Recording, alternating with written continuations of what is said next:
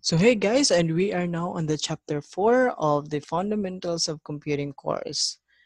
So in this chapter, we will be discussing the different computer input and output devices. Okay, so first we have the different computer input devices. Of course, the input devices will gonna help us to give instructions to the computer. So first we have the keyboard. Of course, the keyboard is the most common and very popular input device, which helps to input data to the computer. So the layout of the keyboard is like that of traditional typewriter, although there are some additional keys provided for performing additional functions. Okay, and also the keyboard has typing keys. So the typing keys, these keys includes the letter keys from A to Z and digit keys from 0 to 9, yeah, which generally give the same layout as that of typewriters. And of course, the keyboard also has numeric keypad. So it is used to enter the numeric data or cursor movement. So generally, it consists of a set of 17 keys that are laid out in the same configuration used by the most adding machines and calculators. And also a keyboard has function keys and control keys. So the function keys, the 12 function keys are present on the keyboard, which are arranged in the row at the top of the keyboard. So each function key has a unique meaning and is used for some specific purpose. And we have also the control keys. So the control keys, these keys provide cursor and screen control.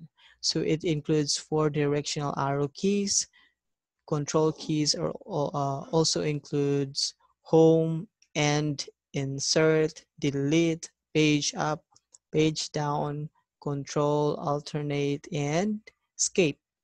Okay, so those are different control keys and functions keys. Next is the special purpose keys. So keyboard also contains some special purpose keys such as enter, shift, caps lock, numlock, spacebar, tab, and print screen. Okay. So next, mouse. Of course, mouse is the most popular pointing device. Okay, it is a very famous cursor control, having a small palm size with a round ball at its base, so which sends the movement of the mouse and sends the corresponding signals to the CPU when the mouse buttons are pressed. Generally, it has two buttons called the left and the right button, and a wheel is present between the buttons.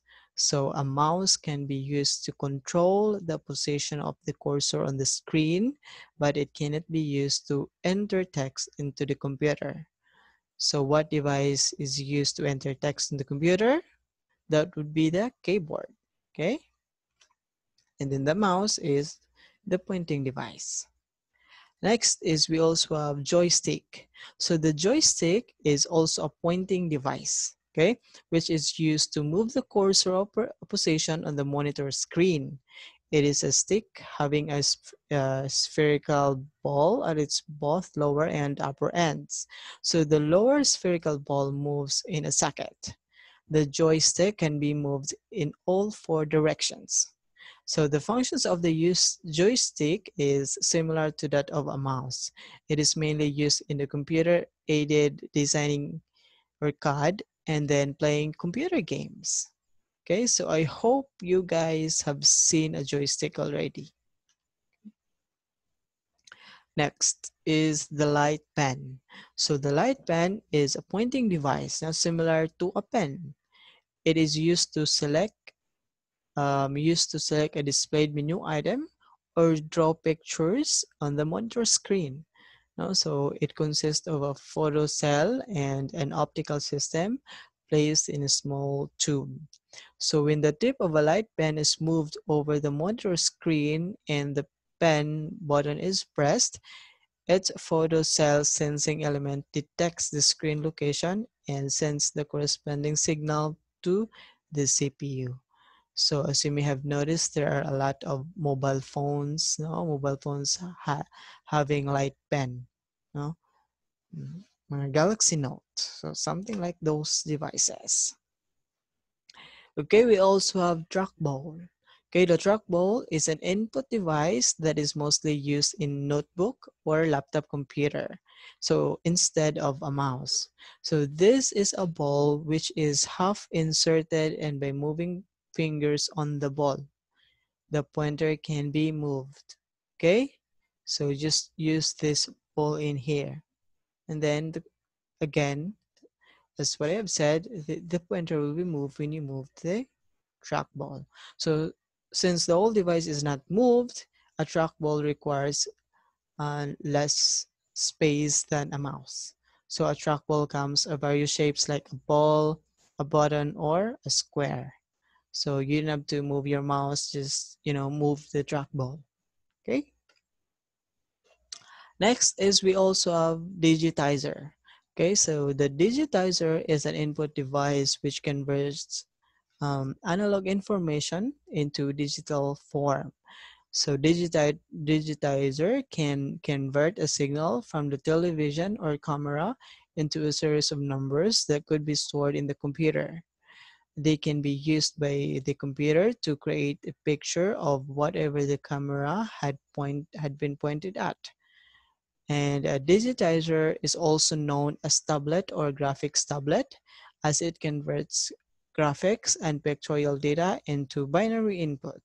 So a graphic tablet as digitizer is also used for fine works of drawing and image manipulation applications. So this can also be used again for drawings, okay, or image manipulation.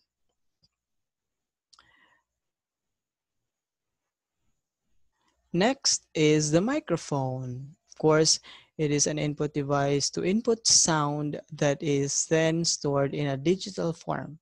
So the microphone is used for various applications such as adding sound to multimedia presentation or for mixing music, or like this. Okay. Next is we also have a magnetic ink card reader, or MICR. So the MICR input device is generally used in banks as there are large number of checks to be processed every day. So the bank's code number and check number are printed on the checks with a special type of ink that contains particles of magnetic material that are machine readable. Okay, so this reading process is called magnetic ink character recognition, or MICR. So the main advantage of MICR is that it is fast and less error prone. Okay, that's one. Next, we also have an optical character reader, or OCR. So the OCR is an input device used to read printed texts. Okay, so OCR scans the text optically, character by character, converts them into a machine readable code, and stores the text on the system memory. Okay, so how cool is that? Okay, so this is a sample. Okay, we also have barcode readers. So as you may have observed, when you go out and you know do some groceries, then um, the products has just barcodes, then the cashier will just scan the barcode. So the barcode reader is a device used for reading barcoded data. Okay, so barcoded data is generally used in labeling labeling goods, numbering the books, etc. So it may be handheld scanner, or it can be embedded in a stationary scanner. So the barcode reader scans a barcode image and converts it into an alphanumeric value, which is then fed to the computer that the barcode reader is connected to. Okay. And we also have optical mark reader, or OMR. So OMR is a special type of optical scanner used to recognize the type of mark made by pen or pencil. Okay, so it is used where one out of a few alternative is to be selected and marked. It is specially used for checking the answer sheets of examinations having multiple choice questions. Okay, so that is an optical mark reader. Okay, so those are the different computer input devices. Now let's move forward with the different computer output devices. So we have first is the monitor. Of course, monitors, or commonly called as visual display unit or VDU, are the main output device of a computer. So it forms images from tiny dots called pixels that are arranged in a rectangular form. The sharpness of the image depends upon the number of pixels. So there are two different kinds of monitors. We have the old one, the CRT, and or the cathode ray tube, and now we have this flat panel display. So this is sample of a CRT, or the cathode ray tube monitor. So the CRT display is made of small picture elements called pixels. The smaller the pixels, the better the image clarity or resolution. So it takes more than one illuminated pixel to form a whole character, such as the letter E in the word help. So a finite number of characters can be displayed on the screen at once. So the screen can be divided into a series of character boxes, fixed location on the screen where a standard character can be placed. Most screens are capable of displaying 80 characters of data horizontally and 25 lines vertically. So there are some disadvantages of CRT. So these are the old monitors. Of course, it has large in size, as you can see in the image, and also it has a high power consumption. Okay. Okay, now we have the flat panel display monitor. So the flat panel display refers to a class of video devices that have reduced volume, weight, and power requirement in comparison to the CRT. So you can hang them on the walls or wear them on your wrists. Current uses of flat panel displays includes, calculators, video games, monitors, laptop computers, and graphic display. So the flat panel display is divided into two categories. We have emissive display, which are the devices that convert electrical energy into light. So for example, we have plasma panel and light emitting diodes, or LED, lead. And then we also have the non-emissive displays.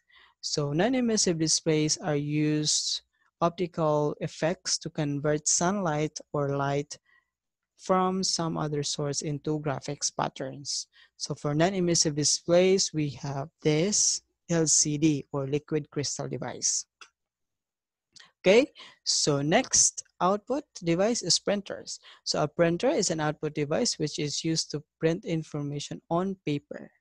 Okay, so there are two types of printers. We have the impact printers and non-impact printers. The impact printers print the characters by striking them on the ribbon, which is then pressed on the paper. Okay, so characteristic of impact printers are the following: very low consumable costs. It's very noisy, useful for bulk printing due to low costs, and there is a physical contact with the paper to produce an image. So these printers, the impact printers, are characterized into two types. We have the so-called character printers and then the line printers. So the character printers are the printers which print one character at a time. Okay, so these are further divided into two types. We have the dot matrix or the MP, and also we have this daisy wheel. So the dot matrix in the market, one of the most popular printers is the dot matrix printer. So these printers are popular because of their ease of printing and economical price. So each character printed is in the form of pattern or of dots, and head consists of a matrix of pins of size 5 by 7, 7 by 9, etc., which come out to form a character, which is why it is called dot matrix printer. Okay, so the advantages, of course, it is inexpensive and widely used, and other language characters can be printed. The disadvantages are, of course, slow speed and it has a poor quality. So that is the dot matrix. Next is the daisy wheel. So the daisy wheel, okay, so head is lying on a wheel and pins corresponding to characters are like petals of daisy flower. Okay, so which is why it is called daisy wheel printer.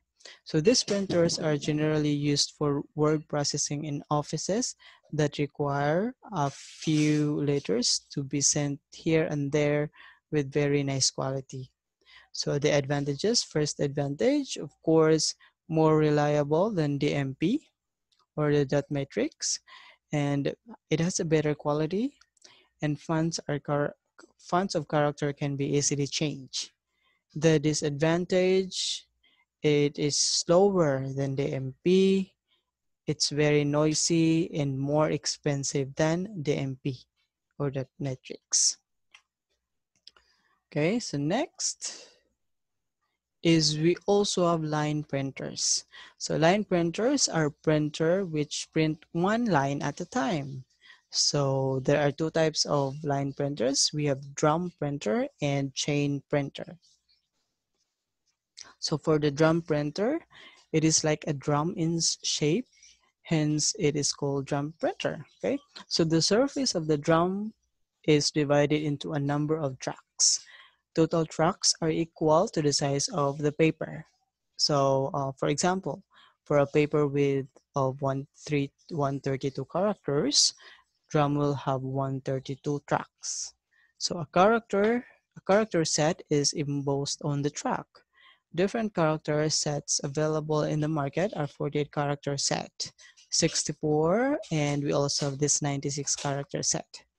One rotation of drum prints one line. So drum printers are fast in speed and can print 300 to 2000 lines per minute. Okay, so the advantages, of course, it has a very high speed. The disadvantages, it is very expensive and characters fonts cannot be changed. Okay, so there's only default font used. Next is we have this chain printer. So in this printer, a chain of character sets is used. Hence, of course, it is called a hence printer. So a standard character set may have 48, 64, or 96 characters. The advantages of this chain printer, character fonts can be changed easily and the different languages can be used with the same printer. The disadvantages or the disadvantage, this is a very noisy printer. Okay, let's move on with the non-impact printers. Non-impact printers print the characters without using the ribbon. Okay, so these printers print a complete page at a time. Thus, they are also called as page printers. So these printers are of two types. We have laser and we also have inkjet. So the characters of non-impact printers, faster than impact printers, they are not noisy, okay, and high quality, and also it supports many fonts and different sizes. Allow me to correct this one. Okay. Yan. Next. Okay, so the laser printers, these are non-impact page printers. They use laser lights to produce the dots needed to form the characters to be printed on the page. Okay, the advantages, of course, it has a very high speed, very high quality output, good graphics quality, and it supports many fonts and different character size. The disadvantages are the following. It's very, it's expensive, and it cannot be used to produce multiple copies of a document in a single printing. Okay, so that is the laser printers. Next, we have the inkjet. Okay, the inkjet printers. Inkjet printers are non-impact character printers based on a relatively new technology. So they print characters by spraying small drop of ink into paper. Okay, so inkjet printers produce high quality output with presentable features. So they make less noise because no hammering is done, and these have many styles of printing modes available. So color printing is also possible. Then some models of inkjet printers can produce multiple copies of printing. And also its advantages are the following: high quality printing and more reliable. The disadvantages: expensive as the cost per page is high, and it is slow as compared to laser printer. So I think we have discussed the different input and output devices, and I hope you guys have learned something. So if I am too fast, again, feel free to replay the video, rewatch the video. And if you have any questions and clarifications, feel free to reach me out through the Facebook Messenger. So that would be all for this video. Thank you so much for watching and for listening. God bless, and thank you.